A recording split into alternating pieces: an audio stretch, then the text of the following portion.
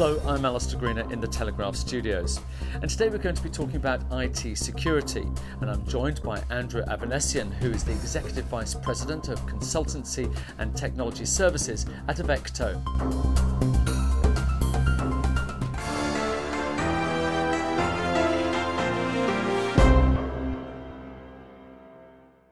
Good morning. Good morning, Alistair. So securing your enterprise can be a daunting prospect in today's IT world, with new threats emerging on a daily basis. So what do you feel is the biggest barrier to companies making the right decisions?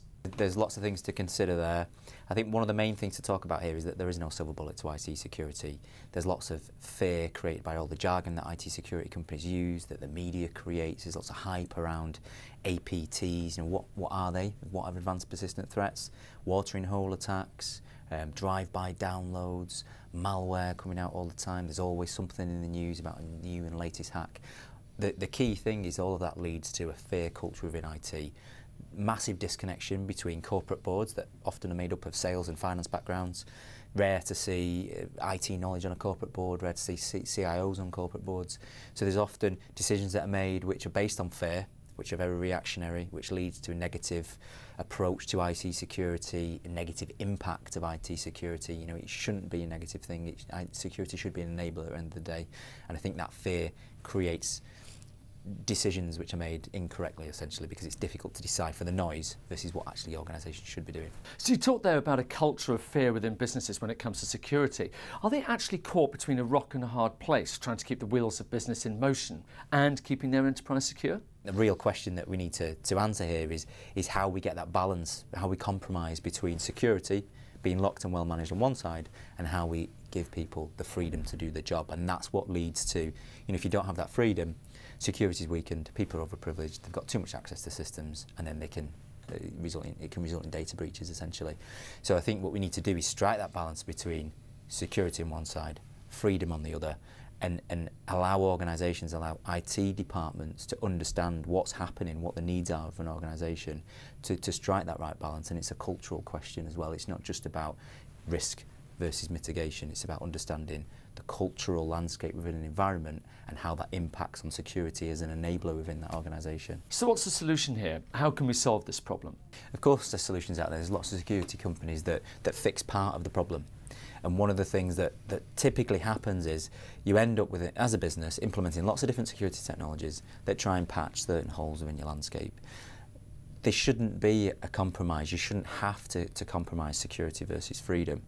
But the problem that we face is the reason that organisations do that is because they don't take a proactive approach to security.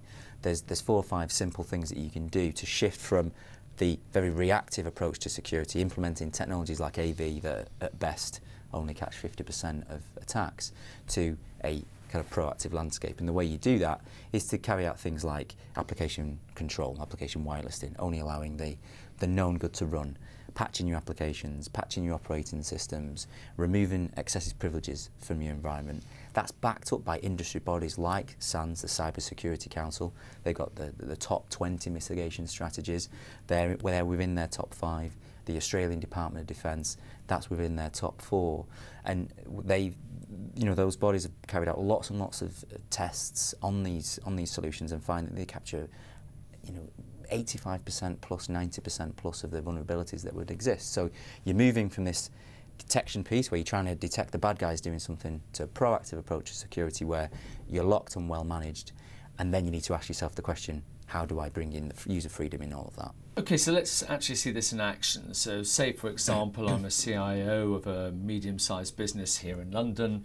I've got 2,500 users, and I come to you and I say I want to secure my endpoints, and I want to do that effectively and properly. Talk me through the process. What actually happens? Okay, so one of the first things that we're going to do is we're going to come in and understand your business, because that's crucial to the total approach. We have a consultation approach where we come in, we understand what your requirements are, what your use cases are, we do a gap analysis on where you want to be versus what you actually need, And then what we'll do is leverage our technology that allows you to strike that balance, allows you to not have to compromise between security on one side and freedom on the other. And we do that through our Defend Point technology. It allows you to remove administrative rights, so there's no overprivileged users in your estate anymore. You're operating with the most secure most secure platform Microsoft can provide. You then implement application control as part of that as well, so you're only allowing the known good applications to run. You then sandbox those known good applications as well, because they could have attack vectors that are exposed. Lots of apps within an organisation that you need to allow to run, but potentially security weaknesses. So we put those in their own little bubble. So that's the technology piece. The consultation journey piece is, as I've said, understanding your requirements, building that into an implementation methodology that takes you from where you are today, which is very reactive, to the proactive approach, and then leveraging the freedom on top of that. And that consultation journey has been built up across hundreds of customers, across millions of end users, and it's proven to be robust and secure in the most demanding environments. Now, if I might say so, you sound a little bit like the sheriff coming into the Wild West, getting rid of all of the bad boys and leaving all of us to live our lives in peace. But looking into the future, are we really going to be following blindly these external suppliers like that? It's a great analogy you come out with there, Alistair, but I think the important thing is building that trust relationship. You know, nobody should just blindly trust a vendor, blindly trust what they hear in the media or on the web, for example. What we're looking to do is as part of that consultation journey I talked to you about earlier, is come in, understand your business, because that's crucial. If we don't understand what you guys are trying to do, how can we build that trust relationship? And the important thing for us is that we've got that industry recognition, we've got that knowledge. We're not just giving you advice on our solution, we're giving you advice on security best practices, which is backed up by industry leaders, by industry bodies like SANS, like the DoD in Australia. So we're building that trust with you, and we're partnering with you for success. What you're absolutely not doing from Avecto is you're not buying a piece of software, you're buying a successful project. We're not interested in selling you a piece of software and then walking away.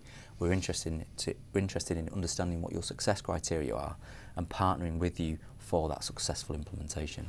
Well, it certainly seems a huge amount for us to think about in the future. Andrew Avanesian from Avecto, thank you very much. Thanks.